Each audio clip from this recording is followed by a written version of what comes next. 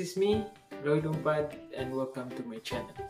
And for today's video, I will show you how to measure the speed of your internet connection using your phone.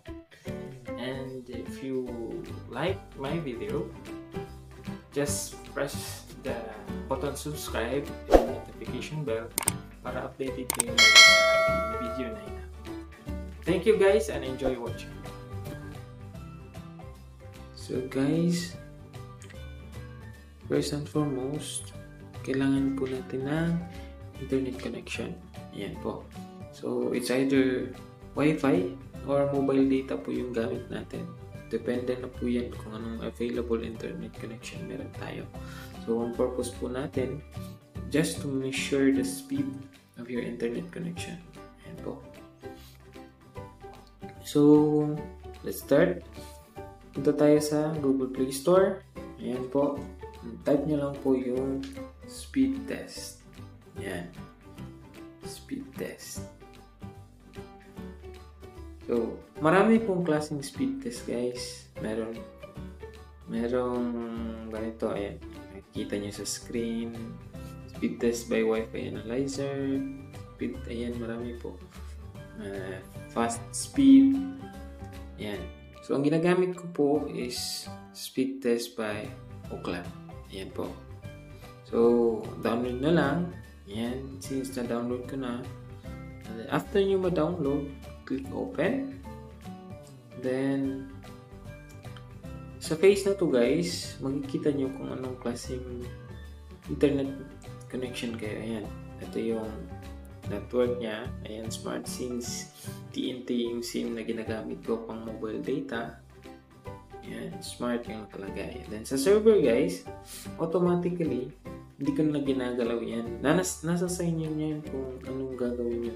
Pwede nyo i-click yung pinakamalapit na server. Ayan, makikita nyo may kilometer dyan.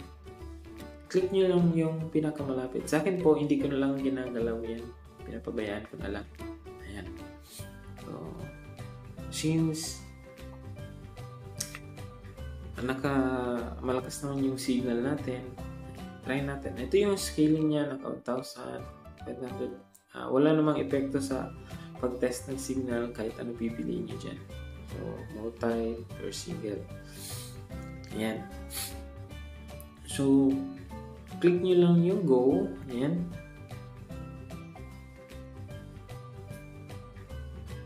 Ayan. So, ito po yung first is yung download speed. Minimeasure nyo po kung anong actual speed meron ng internet connection ninyo. Ayan. Sa akin po, 14 Mbps ang download speed. Tingnan naman po natin yung upload speed. Ayan. Medyo mababa yung upload speed kasi indoor kayo. Nasa indoor kayo. Kasi ako. Ayan. And pag nasa labas ako guys, medyo tataas pa yan kasi may block naka-block yung like rooms, buildings, ayan. So, ito po yung actual speed niya guys.